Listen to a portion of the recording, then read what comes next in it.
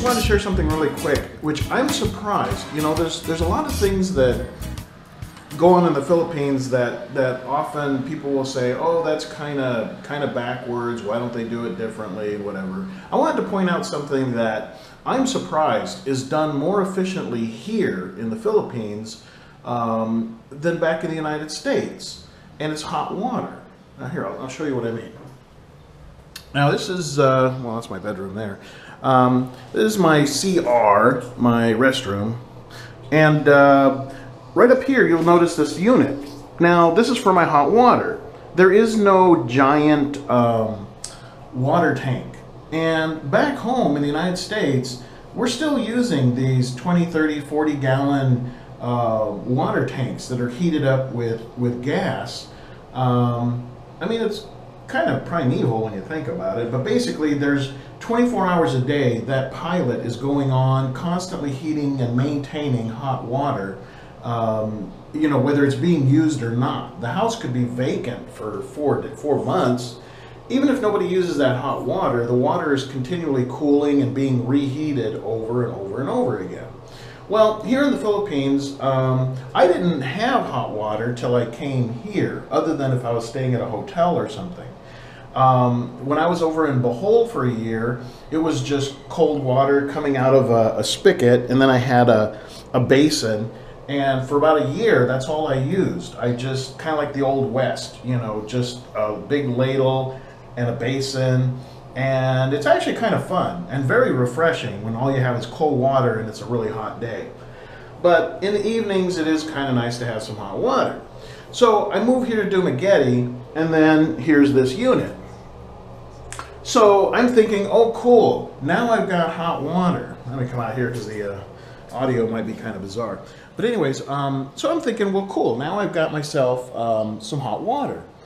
Well, I go to use the unit, and I love everything about the apartment, but the unit doesn't work. And I played with all the buttons and everything, and finally I just gave up on it and figured, well, all things considered, I got a great apartment. I didn't want to really bug the landlord because I'm in and out. I didn't want to be sitting around all day waiting for repair guys to show up. So I just figured I'll deal with it later. Well, anyways, the good news is, one day I was sitting here in my little office, and, you know, I'm just kind of sitting here and just kind of enjoying the, you know, the view out the window, watching the moo cow do his thing. And then I look over here and I notice, oh, there's a breaker here. Now there's a breaker box downstairs, and I played with that trying to fix this water thing to no avail. And so then I look at this and I look closer, and it was in the off position, you know, because the apartment had been empty for a while. So I flip it to the on, you know, location.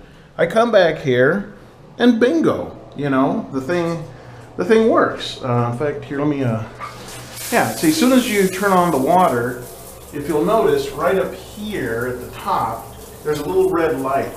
Okay, now that I'm doing it, now it's not turning on. Let's see. Oh, there you go, yeah. See, there's a little light that goes on, and it turns on automatically. So when I turn the water off, the little light goes out. So essentially what you have is hot water on demand. There is no big tank being heated up 24 hours a day. When you need hot water, you get hot water, and it only heats it as you need it. I mean, you know, it's like it takes maybe 5 seconds. And I guess it's got a little radiator there with some heat coils, and just heats it up as you need it. And it's pretty cool. I don't know why we're not using that more often in the United States. Maybe it's just force of habit, I don't know. There are companies that do provide these kind of hot water on demand units in the United States, but by and large, I think if you were to go home to home, the vast majority of people just aren't using them. I don't know why. It's a cool idea. So anyways, now electricity is in general a little bit expensive here in the Philippines, but especially for a single guy like me, you know, my electric bill per month is about, let me see, it's about $30 a month. you know, and that's counting my computers, my fans, which I normally run 24 hours a day, and my refrigerator. That's my main electrical need here. Oh, my hot plate to cook. So including my hot water, $30 a month to have hot water has been a really nice little luxury.